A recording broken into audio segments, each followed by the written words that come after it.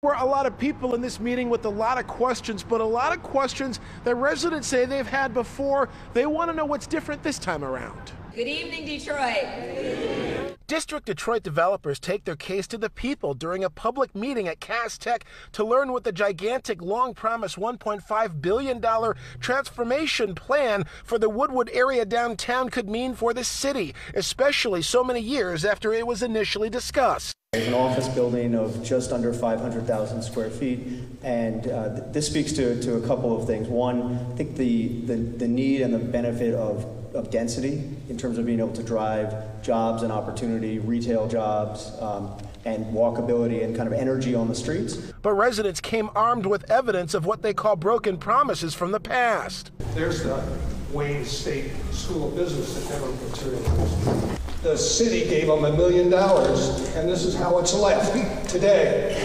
That's how it's left today. Isn't that a beauty? Leaders from the Ilitch-run Olympia Development of Michigan and related companies operated by Stephen Ross highlighted 10 projects for the District Detroit area, ranging from a major hotel to large office spaces, shopping centers, luxury apartments, and affordable housing, all in the spirit of what they call mixed-income neighborhoods. We built these across the country, and we really believe that this type of mixed-income housing is critical to the fabric of strong communities. 6 of the buildings will be new. The others would be refurbished artifacts like the Fort Wayne Hotel to be updated with floor retail and residential space. But attendees still had questions. Are any of these projects actually holdover from earlier promised projects? So things that were promised that would have been done, for example, in connection with LCA, but were not done.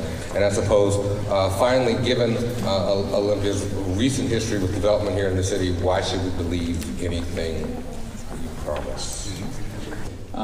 The previous plan, I'm not going to get into the specifics of every single building, but, you know, by and large, a lot of what you see today is still continuing that vision that was kind of mapped out there at the end.